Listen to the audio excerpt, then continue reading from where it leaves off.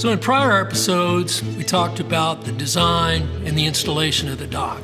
Today we're going to talk about something much more interesting. Let's talk about money. Money, money, money. Making money, saving money. Imagine having a dock in the middle of the oil field where you've got oil wells,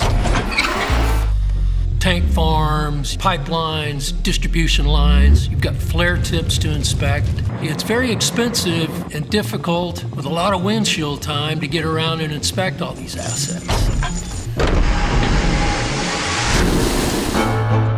What if you had a way to automate this inspection process and do it remotely from anywhere in the world to assist with these inspections? Just think about the return on investment.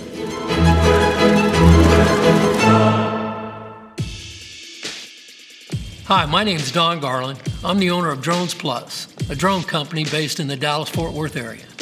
We're going to cover a couple of applications that are tailor-made for the DJI Dock in the energy sector. We're going to start with oil and gas and then move on to a solar farm inspection.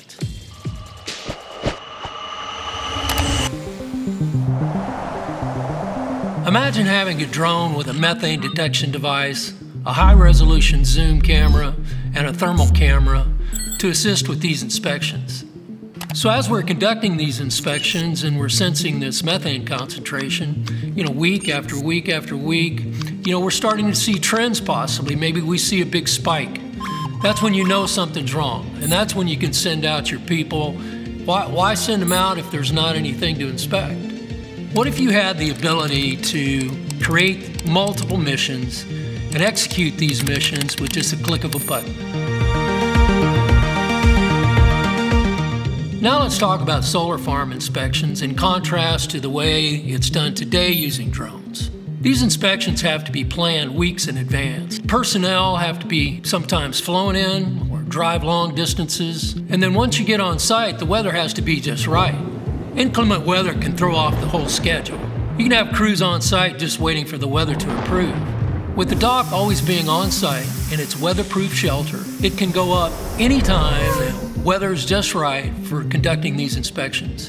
If you can identify the defects early and get the repairs completed, you increase the efficiency of the solar farm overall. And since we're talking about money, I think you'll find the dock is very affordable, especially relative to the competitive docks on the market. We're now accepting orders for the dock, so please contact us or one of our partners. If you have any questions about the dock or any applications, please feel free to reach out to us. Thank you for watching this episode and be on the lookout for future episodes.